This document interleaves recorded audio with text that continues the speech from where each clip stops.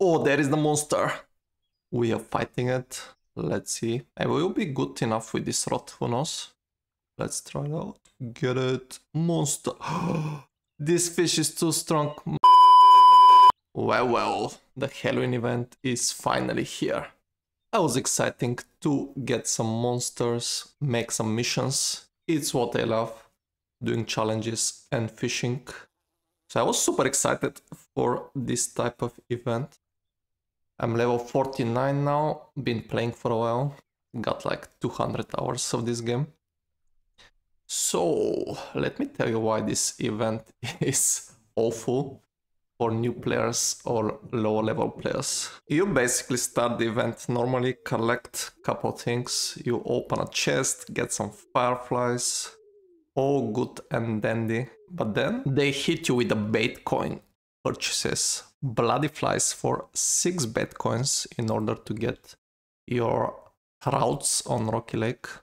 You only get 6 of them. This is not too bad, you would think, but this is only the start of your bait coin purchases. And it will get up to 300 bait coins just for buying baits and lures if you continue all the missions till the end. You can spin the wheel on 12 different maps if you have them unlocked, if you are high enough level, and try to get the baits this way. But it's random, you need to be lucky, you don't get the bait coins baits every time. So you probably need to wait until all the 17 days this event lasts to get like most of them, otherwise you just need to spend with bait coins. Here I got candy and then I got frog on the other one. Back to the bait prices. Simply they are expensive, overpriced for sure. You get some candy 3 bait coins, doubles 6 bait coins for only 6 of them. If we go to the fresh baits, it gets even crazier. You get like 13 bait coins for 3. I think these are all the monsters you need to get, but still you can see if you spend all of them, it's like already 60-70 bait coins just for the monsters.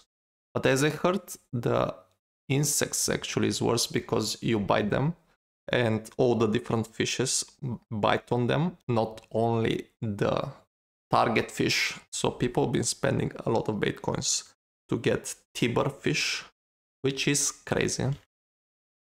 I've only checked from experience the Rocky Lake with bloody flies where you buy 6 for 6 bait coins. And I got the trouts easy enough on float. So this was fine in terms of insects. So I was thinking I'm doing well, but then once I got to the monster mission, that was the main problem. And it's only the first mission we need to remember.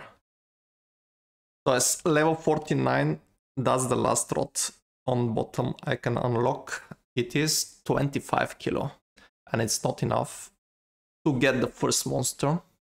As I had friends playing level 58, they had the heavy chaser, which is 27 kilo, and it's also not enough.